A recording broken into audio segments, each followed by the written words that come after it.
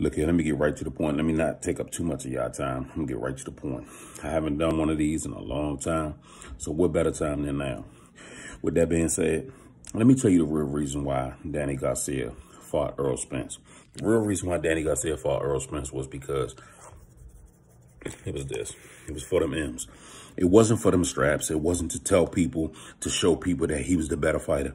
He fought for them for that check. He knew goddamn well he couldn't compete with no Errol Spence. For one, Danny Garcia is too straight up and down, too flat-footed, and he's always on the retreat. He waits for a guy, and Errol Spence is not a stationary fighter for you to be able to get off your shots like that. Danny knew exactly what he was doing. I don't knock him for getting his bag, but you couldn't compete. And all that his father was talking through, you know, whole time leading up to the fight, that was all to sell a fight, to get a check. He knew he couldn't compete. And this was Danny's last chance at a big payday.